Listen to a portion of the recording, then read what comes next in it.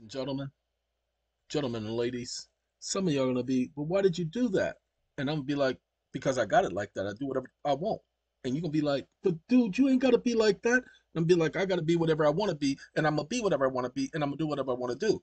So if you don't like that, you know what you can do. You know where you can go. Okay? There are a bunch of kites out there. You know what to do with it, right? Ladies and gentlemen, ladies and gents, I want to tell you, this is gonna be really short. This is BitChute. There is a video up here. Okay? Your power under the Federal Reserve Act. This video is not going to be published on YouTube. Not because it has something that YouTube is going to prevent it from being published for. No, pay attention. It's being processed right now. It'll be up shortly. Pay attention. The video is being processed right now. The video talks about the Federal Reserve Act. Look at the description. These descriptions are not pre-written descriptions. These descriptions are at the moment that the video is being done. So it's going to give you the exact information that the video is about. Read the descriptions. BitChute, the videos that are done on BitChute will have that. The description will tell you exactly what the video is about. Okay? Unlike the YouTube videos, I don't have time to do a description for every YouTube video. Man, somebody just told me I've been going crazy this month with videos on YouTube.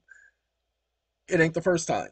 So I do too many for me to be focused. That's why you don't see me putting, if I was to put all of that effort into making sure the production was right and the camera angles were corrected, man, Lord have mercy, I would not do that to myself. And I wouldn't do it to none of y'all. If you want to find out when videos are being put up here on BitChute, I'm sorry, y'all. I hate to do this to y'all, but I got to tell y'all, y'all will have to subscribe to this one because I don't advertise BitChute and I don't advertise YouTube. Okay? I'm only doing this video just to let you guys know that this is up, but I'm not going to do this every time. It's just the information. Why don't you just put the video on YouTube? Because guess what? I told the people on BitChute, because they came here, that this was for them. So you got to go there to get it. All right?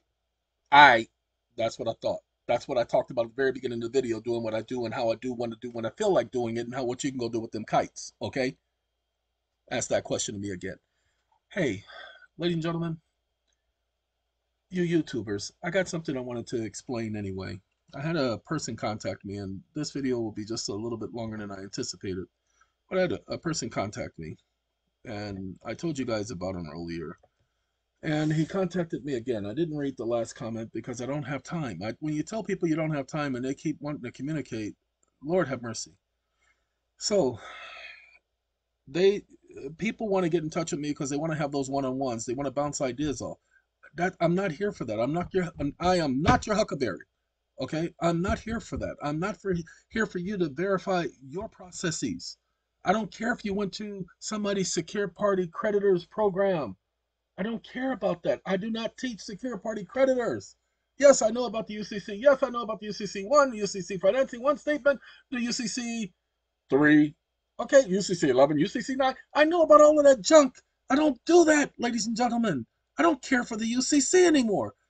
Well, your organization, yes, they do, but I'm not the organization. You're more, excuse me. Apologize, composure.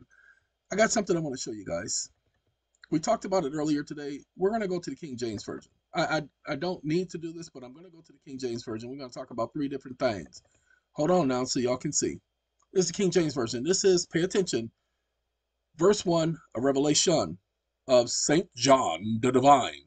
Now, ladies and gentlemen, St. John the Divine? St. John was never the divine. Come on now. The divine was always one, God. But don't worry about it. Now, pay attention to this because this is important.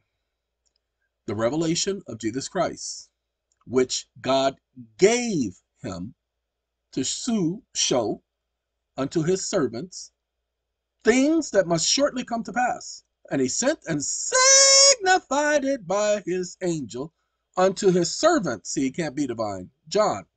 Now, let's go down to verse number 5. And from Jesus Christ, the man before the title. That's why you'll see the title preceding the man, showing the level of the understanding. So when you see Christ Jesus and Jesus Christ in the Bible, there's a reason for it being put in each direction. It's a capacity thing. So from Jesus Christ, who is the faithful witness The first begotten or born of the dead. Excuse me. How could God ever be born of the dead? Pay attention. Whew. Makes no sense to me either. But there are a lot of people out there who believe that Jesus is God. One person told me that Jesus sent his only begotten son to the earth. Hold on. Let's talk about that, because that, whew, man, that you talk about flooring, floored. In the beginning, pay attention, was the word. Now, if you don't understand, this is talking about Genesis. In the beginning. You don't believe that this is talking about Genesis? Let me prove it to you. In the beginning. Okay? Lord have mercy. People, the Bible doesn't contradict itself. There's a reason why John starts it off with, in the beginning was the Word, and the Word was with God. Pay attention. He says, in the beginning was the Word, and the Word was with God. I want you to pay attention to verse 26. And God said, let us make man in our image, after our likeness. That's the Word being with God. So God created man in his own image. But he said, let us make man in our image. So let's find out what Jesus had to say about this, because somebody said Jesus sent his only begotten son to the earth. So we're going to John the 17th chapter. Now, John the 17th chapter is important. Why is John the 17th chapter is important? Because this is the chapter where Jesus says he and his Father are something unique. So let's go to where it says, where Jesus and his Father, they speak about being unique. That they all may be one, as thou, Father, art in me, and I in thee. And that they also may be one in us, meaning in union. Shh, don't tell nobody. That the world may believe that you have sent me. And the glory which thou gavest me, I have given to them, that they may be one, even as we are one. I in them, and thou in me, and that they may be made perfect in one, and that the world may know that thou hast sent me, and hast loved me, as thou, has loved them as thou hast loved me. Pay attention, people. They use that to say that Jesus and God are the same. Okay, fine. Let's say that that's what it means. Jesus and God are the same. Where's the Holy Spirit? Where's the Holy Spirit? You want to know where the Holy Spirit is? Okay, we're going to Matthew, the 4th chapter. No, I know, but you're going all over the Bible. Because that's what the Bible's designed for. When Jesus was being tempted by the devil, did he not hop all over the Bible? Go back and read it. Don't take my word for it. See? Then Jesus was led by the Spirit into the wilderness to be tempted by the devil. And then Jesus said unto him, it is written. And he reads from one part of the Bible. Then he says up here, for it is written. And he reads from another part of the Bible. So don't get mad at me if I'm following his direction, if I'm imitating him. Okay? Pay attention. Now we need to worry about this. Jesus saying, repent, for the kingdom of the heavens is at hand. And then he goes to John. And what does Jesus say about being baptized? This is John saying, I indeed baptized you in water unto repentance, but he that is coming after me is mightier than I, whose shoes I am not worthy to bear or untie. He shall baptize you with Holy Ghost or Holy Spirit, and with fire, baptism of fire. Ladies and gentlemen, notice what say. Jesus said, answered to him, suffer it not to be so for now. In other words, let it be this way for now. For thus it becometh us to fulfill what is all that is righteous. In other words, it is necessary for us to fulfill all that is righteous. Then he suffered him, or he stopped preventing him. And Jesus, when he was baptized, went straight way, out of the water. Ladies and gentlemen, it's complete immersion. Not no sprinkling in no water, no forehead. And lo, the heavens were opened to him. He now remembered his past. While he was on earth, he did not have any recollection of his heavenly life. That's why you didn't hear him speaking that way prior to this. The only conversation you hear of Jesus prior to this conversation is when he was 12 years old. But now, after baptism, the heavens are opened up to him. He now remembers where he was before. And he saw the Spirit of God descending like a dove. Uh-oh, God's Spirit? Jesus is in the water. Pay attention, he's in the water. Now God's Spirit is descending like a dove. Well, where's God? Let's find out where God is. Hold on, because they're supposed to be a Trinity, right? And lo, a voice from heaven. Wait, so God is in the heavens, the Holy Spirit is coming down out of the heavens, and Jesus is in the water. So where in the world is there an explanation in the Bible explaining how this was made to happen? Now remember, the Bible was written for man so that we can understand. So where is it written in the Bible showing how these three separated from each other and then they morphosized and came back together like Wonder Twin powers? I'm not joking. I'm being very serious. People want to say that they are a Trinity, but the scriptures don't say that. Let me ask you a question. It says, and the tempter came to him and he said, if thou art a son of God. Well, shouldn't Satan have known that he was God's son? So why does he ask the question? Why does he question that? Oh, by the way, let me make sure you understand something so that y'all get it. Because again, there are a lot of people out there going to dislike me. I don't care for pointing this stuff out because all I'm doing is showing you what the scriptures say.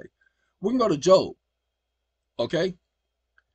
And the Lord said unto Satan, behold, all that he hath is in thy power. Only upon himself, put not forth thine hand. So Satan went forth from the presence of God. Now, before we go there, I need you guys to understand something about Satan. Then Satan answered the Lord and said, doth Job fear God for naught? Or doesn't he fear you for nothing? Have you not made a hedge about him and about his house and about all that he has on every side? You have blessed the works of his hand, and his substance has increased in the land. But put forth thy hand now and touch all that he hath, and he will curse thee to the face. You'll go back and you'll find out that Satan not once showed any disrespect to God during this conversation. That's the first conversation. Then we go to the second chapter and we have the second conversation. But you'll see that he at no time shows any disrespect. So let me ask you a question. How can Satan tempt God? No, hold on. What is he going to tempt him with? Well, what's he going to tempt God with? No. Y'all need to understand where I'm coming from. Because as we got here, Jesus was tempted by the devil. Thou shalt not tempt the Lord thy God. So how in the world could Satan tempt Jesus and Jesus be God and he not be tempting God? I apologize, ladies and gentlemen. Again, the belief that people have that Jesus is God is one through tradition that they're told over and over and over again. It's repetition. Nobody ever explains how in the world they could be three in one, a triune God. Nobody explains to them that the triune God comes from Nimrod, where Nimrod was a mighty hunter, he was a king, and he was a warrior. 3 in 1. And his mother, you see the baby Mary holding the baby Jesus? Well, that was Nimrod's mother holding him. Now, what you didn't know about Nimrod, the first king documented on the earth, a black person. Yes, the first king was black. But that doesn't show nothing about his character because Nimrod and his mother, the Madonna, were married. That's right. Nimrod married his own mother. Okay? So when you see the virgin holding the baby in the statues, that's Nimrod and his mother. That's not Mary and Jesus. I know what you're going to tell me. No, that's not what it is. You don't understand where it comes from, and that's the problem. You don't understand how they indoctrinated and incorporated that junk into Christianity. It was called the Great Apostasy. Okay, watch this. Let's see. I don't know if it's gonna give it to me, but we got to do it this way. The didn't THEGRP.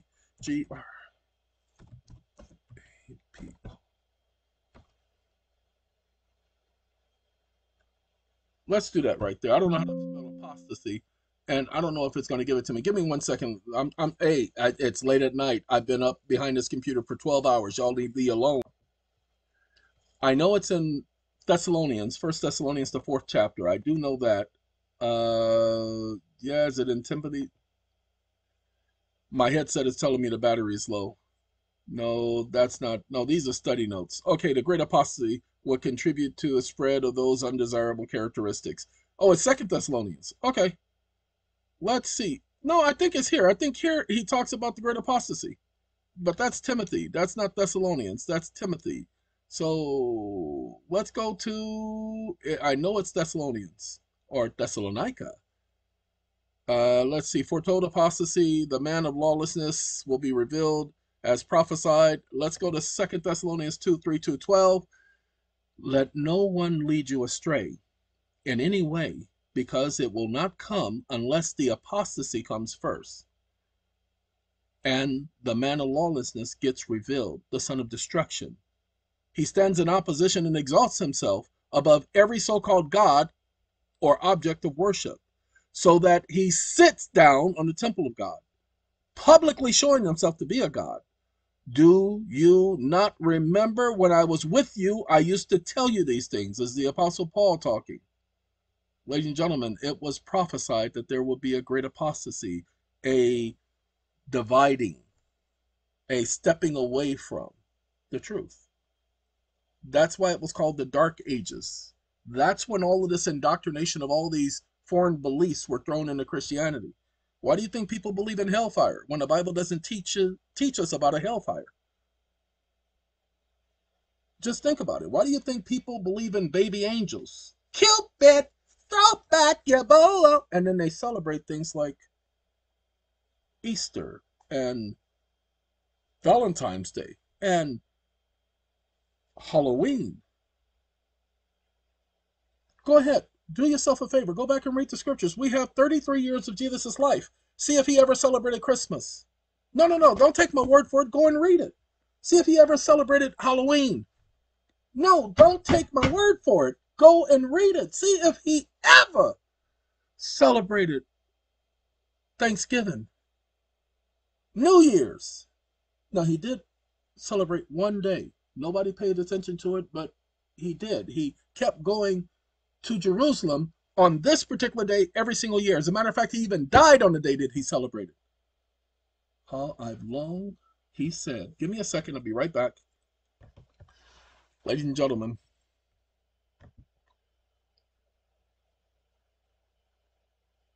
yeah, I got to shut that off. I apologize. Ladies and gentlemen, this is the festival. It's called the Festival of the Unfermented Bread, or the Unleavened Bread. Now, the Festival of the Unfermented Bread, which is called Passover, was getting near. And the chief priests and the scribes were looking for an effective way to get rid of him, because they were afraid of the people. Then Satan entered into Judas, the one called Iscariot, who was numbered among the 12. And he went off and talked to the chief priests and the temple captains about how to betray him to them. And they were delighted at this and agreed to give him silver money. Because why? It was prophesied. All you got to do is click on the M, and it'll show you the prophecy. Then I said to them, if it seems good to you, give me my wages. But if not, withhold them. And they paid my wages 30 pieces of silver. Taken from the book of Zechariah, the 11th chapter, verse 12. Ta-da. Now, mind you, I said Jesus only celebrated one day. Let's make sure. The day of the unleavened bread had arrived, on which the Passover sacrifice must be offered. Jesus said to Peter and John, get the Passover ready for us to eat. Because why? That's the day that he celebrated. Then when they got to the house, the teacher said to you, where is the guest room where I may eat the Passover with my disciples? Why do you think they have the picture of the Last Supper. Now, pay attention. I'm sorry. All of my life, people have looked at that picture as if it was taken at the actual event. People, Michelangelo wasn't even alive then, so he couldn't have taken a picture of Jesus at a meeting of Passover. I'm sorry. It's hilarious that people thought that that was an actual image of the actual supper. Okay, that's an artist's rendition, and the way everything was set up, we don't even know if that's the way it was set up. Lord have mercy. But hold on, ladies and gentlemen. Pay attention. So when the hour came, he reclined at the table along with the apostles, and he said to them, I have greatly desired to eat this Passover with you before I suffer. For I tell you, I will not eat it again until it is fulfilled in the kingdom of God. And accepting a cup, he said thanks and gave it to them and passed it along and blah, blah, blah. Okay? He said, keep doing this in remembrance of me. That's the only holiday we've been commanded to. Oh, no. Pay attention. This is a command. This is not a request. This is a command. Keep doing this in remembrance of me. He didn't ask us to celebrate any other day. It's the only day documented in the scriptures that Jesus celebrated. Now, he did recognize the other two festivals, the two major festivals during the year. Festival of the Booths. He recognized those festivals. He went to Jerusalem on those days. But this is the main one. That's why he says, how I've longed to have this Passover with you before I suffer. Not my words. He says, I greatly desire to eat this Passover with you before I suffer. This was his desire, to eat this one, because he was to die that night, the very same night. And he wanted to do that with the disciples present. That's what he had been waiting for. So, ladies and gentlemen, I want you to understand, first of all, Satan cannot tempt God with anything. There's nothing he could offer him, so that falls short. Okay? That falls very short. The second thing, God cannot die, yet Jesus died. Here's the other thing that you all need to pay attention. We're going to go back to one more. This is the last one, because we ain't got to show y'all everything. But we're going to go to John. We're going to go back to the 17th chapter because it's two more things. 17th chapter of John. Gotta show y'all this because it's necessary. This is the first verse of the 17th chapter. Jesus spoke these things, and raising his eyes to the heaven, because remember, that's where God was when he was baptized. So he might as well still be there when he's sitting up there praying to him on the very same night. 17th chapter is the very same night, people, of the Passover. Okay? Notice what he says. Father, the hour has come. Glorify your Son, so that your Son may glorify you. Just as you have given him authority over all flesh, you have given him authority. But if he was God, why would he need to give him authority if he's God? Pay attention. I didn't say this. The scripture said it. So that he may give everlasting life to all of those whom you have given to him. This means everlasting life. They're coming to know you, the only true God, and the one whom you sent, Jesus Christ. I have glorified you on the earth and have finished the work you've given me to do. So now, Father, glorify me. Whoa! Hold on. So now, Father, glorify me at your side with the glory that I had alongside you before the world was. You mean back in Genesis in the beginning? When he says, let us make man in our image, because man is the world he's talking about. He's not talking about the earth. Whenever the Bible mentions world, it is speaking about mankind. It is not speaking about the planet. That's why it's called the world of mankind. You want to prove it to yourself? Look at verse number 6. I have made your name manifest to the men you gave me out of the world. They were yours, and you gave them to me, and they have observed your word. Okay. You see what I'm saying? All right. So now that we have that, we got one more thing to do. We're going to go to the last verse of chapter 17. I have made your name known to them and will make it known. so that the love with which you loved me may be in them, and I in union with them. Now, this one says in union with. Okay? There's a song. I believe in you and me.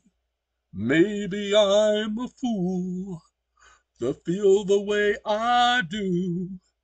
I would be the fool forever. He says, I'll play the fool forever just to be with you forever. I believe in miracles. I believe. Do you guys know the song? You and me, you and I. Done by two people, but Larry Graham's version I love tremendously. But he was talking about being in union with somebody. Jesus said that they were greatly mistaken when it came to the scribes and the Pharisees. Why were they greatly mistaken? He says, because he's a God of the living, not of the dead. But why is this important to you guys right now with this conversation? Because the conversation was preceded by Jesus saying he created man and woman. That's why a man is to leave his father and his mother is to stick to his wife, and the two are to become one flesh. That's why it's important.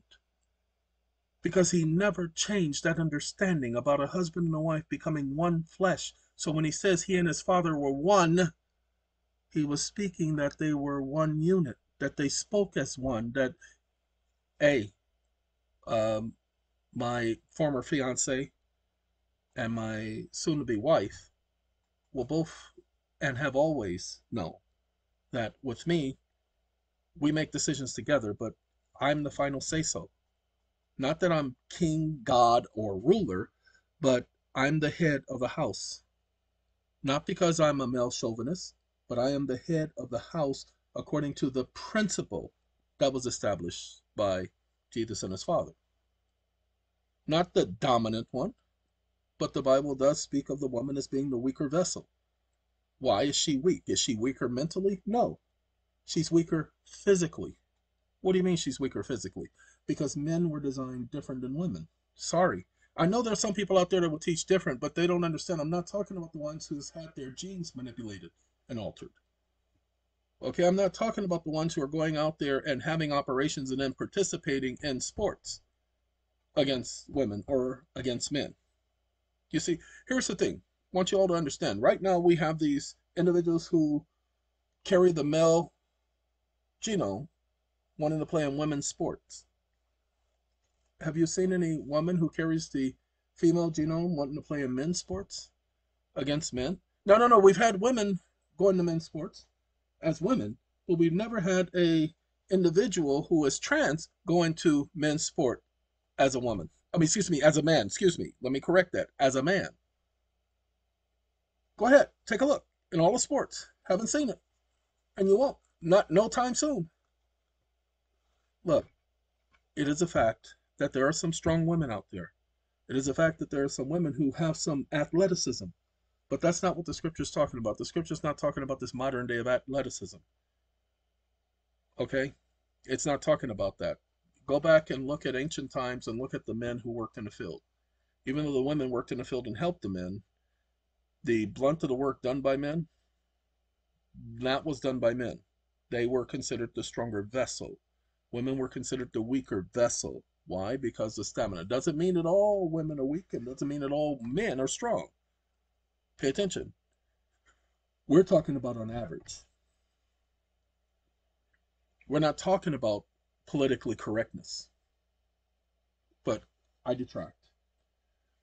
The gentleman made a comment about Jesus begetting Jesus. He says Jesus sent his only begotten son to the earth. Where is that in scripture, as I asked him? Now, of course, he can't find it, because I know he can't find it, because the scripture doesn't say Jesus sent his only begotten son to the earth. Everybody knows John 3:16. Hold on, let's go there. Because I know John 3:16 does not say anything about Jesus. Hold on, went backwards, need to go forward. John 3:16. Doesn't say anything about Jesus sending his only begotten to the earth. It says, for God loved the world so much that he gave his only begotten son. Now, let's say Jesus. Is speaking about Jesus. Jesus loved the world so much that he gave his only begotten son, so that everyone exercising faith in him might not be destroyed, but have everlasting life. Do you know how confusing that would be to mankind? Okay? Do you know how confusing that would be? Well, let's go. We got one more. Verse number 13. Moreover, no man has ascended unto heaven, but the one who descended from heaven, the Son of Man. Now, ladies and gentlemen, for those people who believe that everybody goes to heaven, all the good people and all that, he said that Moses, Abraham, Isaac, Jacob, all of them, Enoch, all of them, he says none of them went to heaven. No man has ascended into heaven but the one who descended from heaven, the Son of Man. So where are all of those people who died? Well, that's easy. That's chapter 5. Hold on. We're going to go to chapter 6 to get back to chapter 5 because we're going to verse 26 and 27 and 28. 26, we just talked about that this week. For just as the Father has life in himself, so he has granted also to the Son to have life in himself. Why? And he has given him authority to do judging because he is the Son of Man. So we know this is talking about Jesus, but the Father has granted the Son to have life in himself. It would be impossible if they were the same person for that to happen because it would be a redundancy. It would be an oxymoron.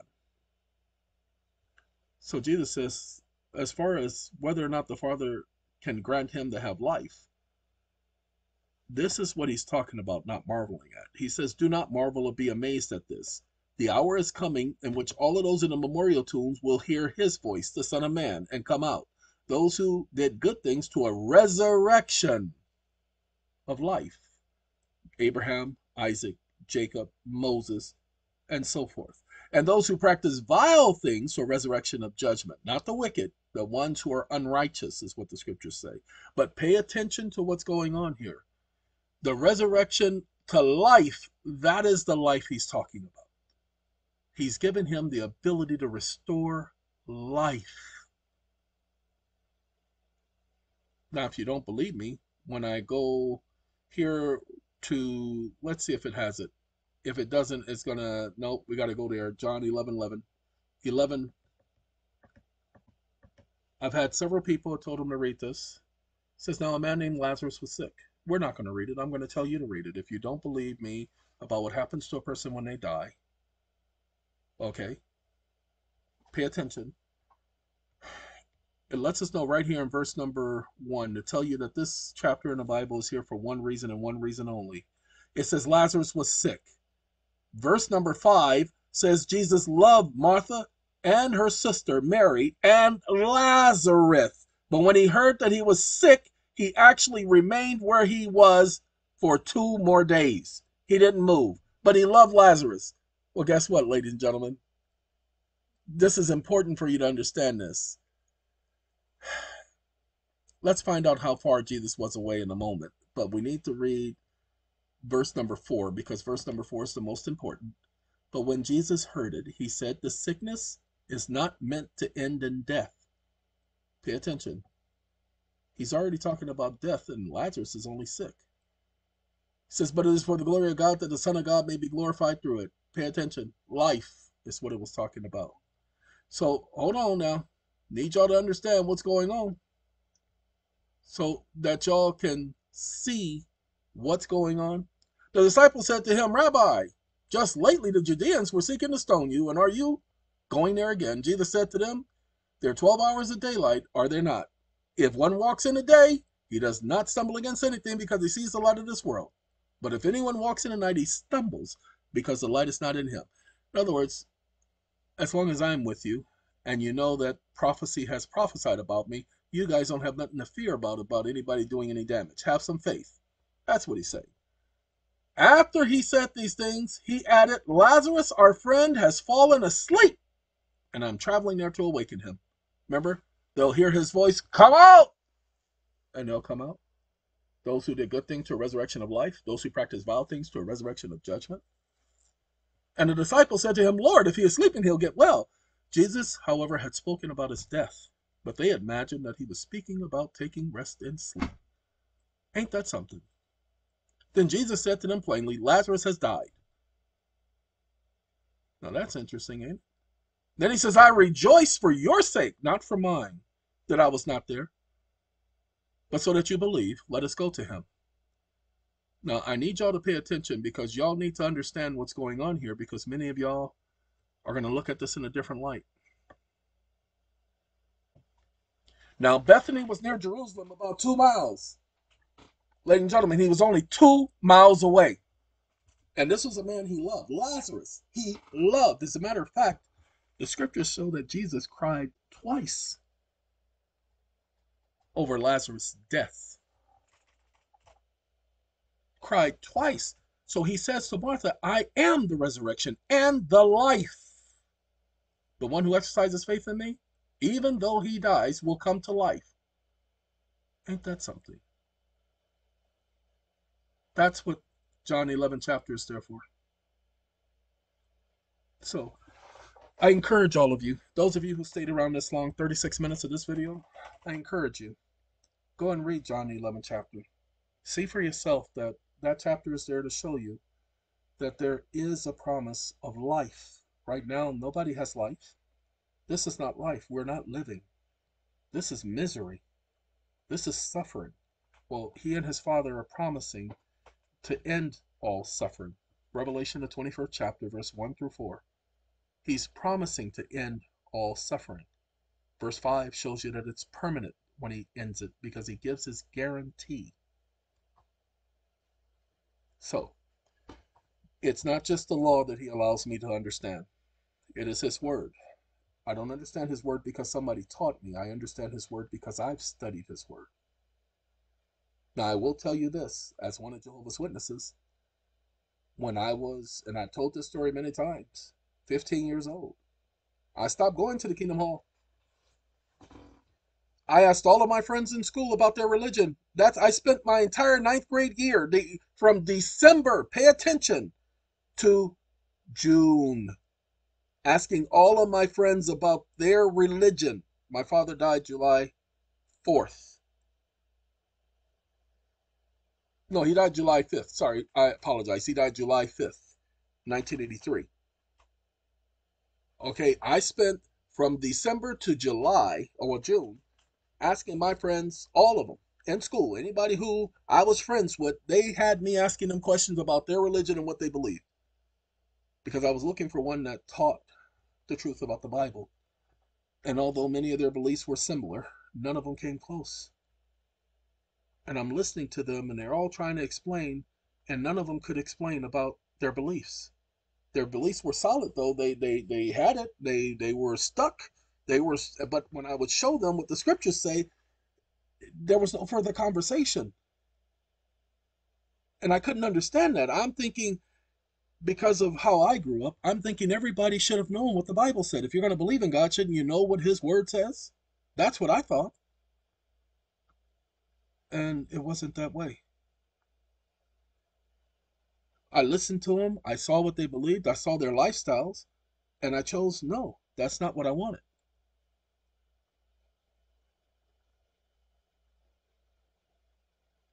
I choose to serve Jehovah, not because somebody taught me to serve Jehovah. No, choose to serve Jehovah because somebody introduced him to me, and I've been serving him ever since. Even when I made mistakes, I never forgot my God and never will. So, in a nutshell, 3 years old, my mother and father showed me Jehovah's name. They didn't force Jehovah on me. They just told me who Jehovah was, the greatest personage in the entire universe. The most powerful person ever is what my father said. And with Jehovah as my friend, nobody would mess with me. Well, guess what, people? I've been telling people that for years. Anybody who has messed with me has always had to suffer a consequence. Why? Because that's his rule, not mine.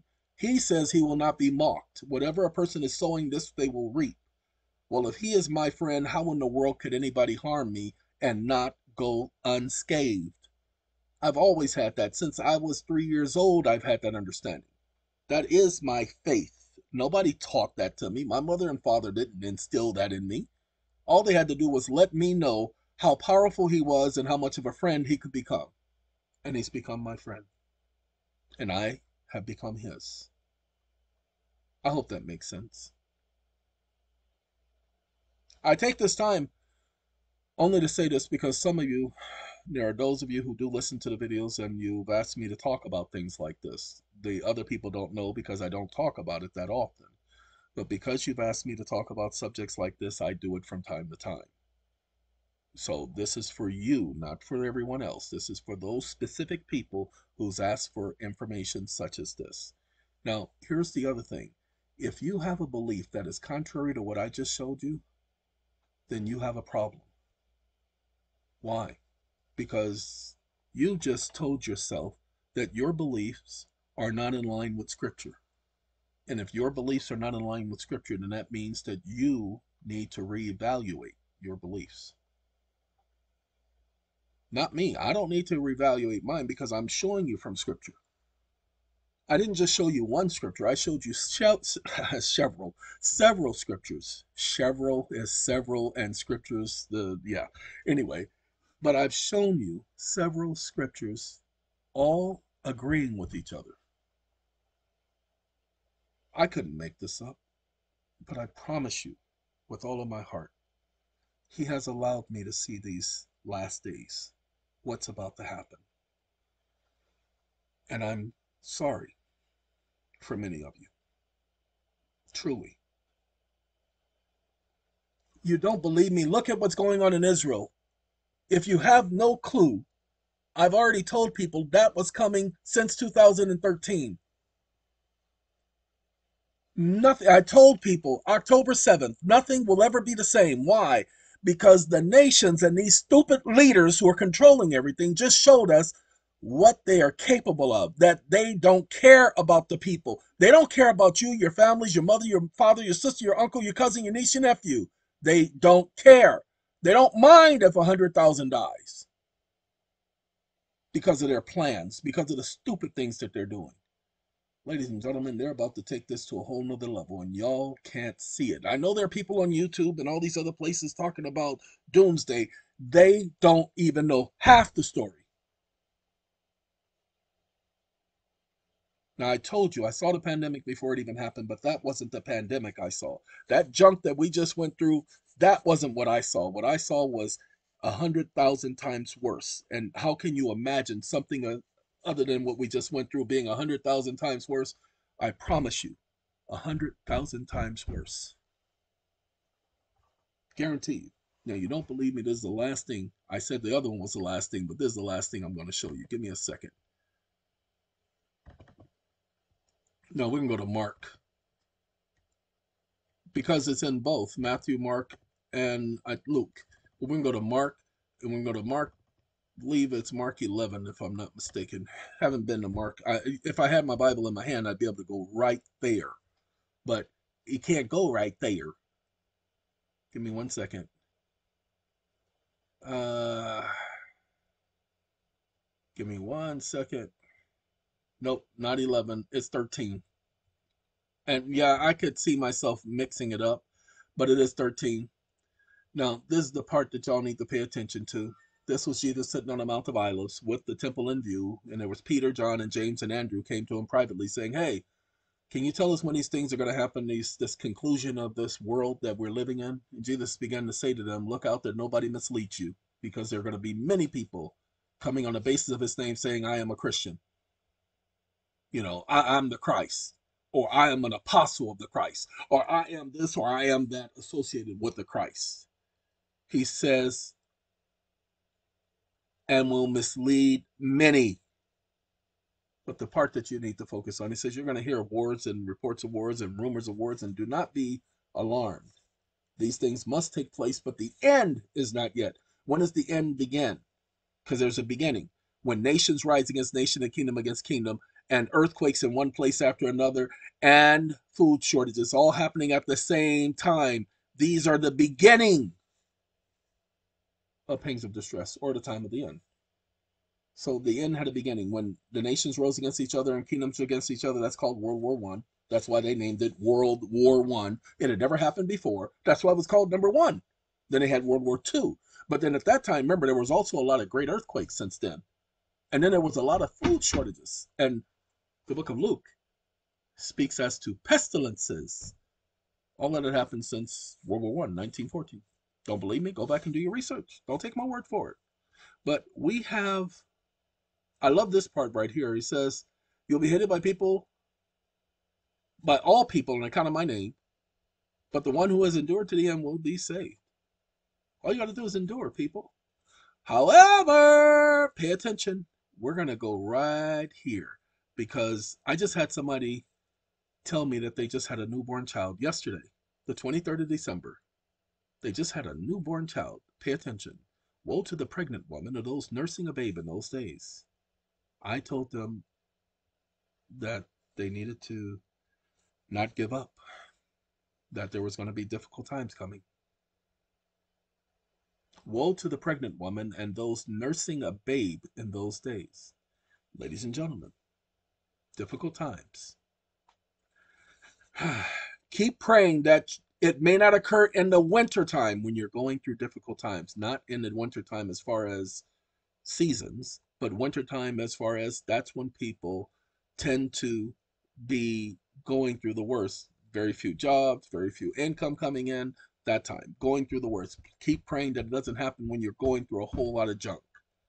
For those days will be days of tribulation, such as not occurred from the beginning of the creation that God created until that time, and will not occur again. In fact, unless Jehovah had cut short the days, no flesh would be saved. But on account of the chosen ones, the saints, the elect, the elite, whom he has chosen, he has cut short the days. Ladies and gentlemen, this tribulation that he's talking about, that's what we're looking for. That's what we're heading to. It's not going to be pleasant. And I spend every waking hour of my day talking to my God about that time, because it is the thing that's keeping me at a standstill because of what I've seen. And he only showed it to me because I asked him to. I asked him to let me see what was to affect me in a bad way beforehand. And he has done that. Every single time the system has come after me to take away my freedom, I knew about it beforehand. Could have evaded it, could have avoided it, could have spoken out against it. But you can't stop history. Now, if you don't understand what I mean, I'm going to take a couple of seconds to explain, and I'm going to get off of this particular video because I'm tired. You can't stop history.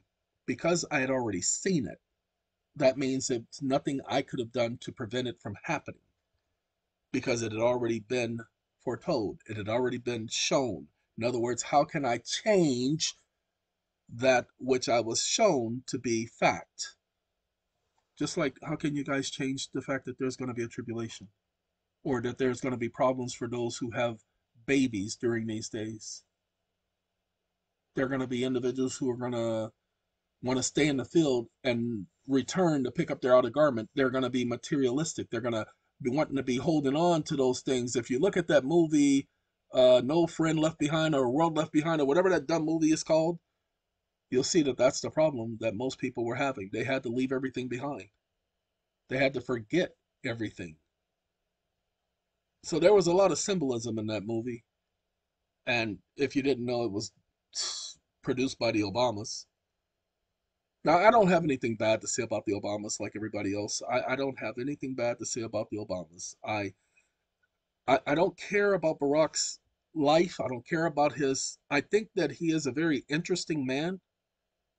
And I would love to have a conversation with Barack.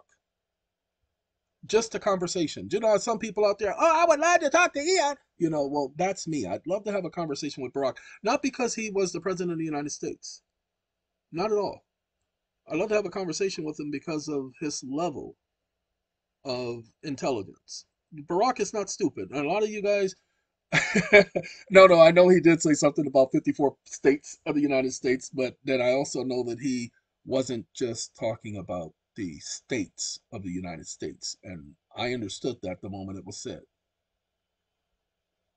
So, but I do say he didn't say stupid things. You don't hear too many times, but you can catch Biden, you can catch Bush, you can catch the Bush before him. You can even, well, you couldn't really catch Bill Clinton saying anything stupid. And I'm sorry, but it's the truth. But you could catch Bill doing stupid things, but you couldn't catch him saying anything stupid because Bill, out of all the presidents we've had, all the way back to Lyndon Johnson, and I have to go all the way back to Lyndon Johnson. Bill Clinton, Barack Obama, and Lyndon Johnson were probably the smartest presidents they've had in this country in the last 60 years. Quite literally. And I hate saying that. I didn't know much about Lyndon Johnson. In my opinion, he was a coward. I think the same thing about Obama. And I think the same thing about Clinton. There are so many things they could have done to make life better for Americans if their position was truly a position, and they didn't do it. And thus, that's cowardice to me. Look, the Bible says if a person knows how to do what is right and does not do it, it's a sin for him. Well, they know what is right and they know what is wrong. And when they don't do it, when a Congress member doesn't do it, then they're sinning. Let them sin because there's always a consequence for sin. I don't feel sorry for a single one of them for receiving the consequences of their actions. Hey, I had to suffer the consequences of my actions, so I don't wish that anybody suffer the consequences, but a person keeps on sinning. You can sin once and you can be forgiven. You can sin twice and possibly there's forgiveness. But if you keep doing the same thing over and over again, that's called a habit. Okay? There's no forgiveness for repetitive sin. That's what Paul tells us. If you don't believe me, go and look at the scriptures. Hebrews, what is it? See, y'all done did it to me. Now I got to show. Sorry about that. Hebrews 10:26. For if we practice sin willfully, repeatedly, over and over again, after having received the accurate knowledge of the truth, after knowing right from wrong, there is no longer any sacrifice for sins left. In other words, Jesus' sacrifice has no bearing, has no application to us. We cannot ask for forgiveness if we continue to sin. So how many of you out there are continuing to sin? Well, I'm sorry, because if we practice sin willfully after receiving the accurate knowledge of the truth, right now, this conversation that you're hearing, if you've not heard before this scripture, then as of now, there is no longer any sacrifice for sins left, so long as you continue to do wrong, to sin. That's why repentance is absolutely necessary. And repentance is turning around and heading in the other direction. Well, if you're heading in this direction, meaning sinning, then that means you have to turn around and head in the opposite direction. You cannot go off to the side because that's not repentance. Repentance is not barely sinning. No, repentance is turning around. That's what the word indicates, turning around and heading in the opposite direction. All right. So again, this video started off with telling you guys about the videos that are going to be on BitChute and the videos that are on BitChute. This should be published already. I know we were having a problem. I may have to upload it again because I think BitChute probably is mad at me because I put it up there and won't put it up there for YouTube. But that's the way it is. It's published. Okay. The benefits of staying till no, that's the benefits of staying to the end. Okay, the power under the Federal Reserve Act. Your power under the Federal Reserve Act. That's the one. Okay, that's the one you're gonna click on. Right there. Right there. Okay. This is for BitChute only. Okay, there you go. See, that's what he said. It's for BitChute only. Just need to make sure y'all understand. All right, BitChute doesn't, well, BitChute will get this video too, but it's just the way it is, okay? All right, gotta go. Y'all take care.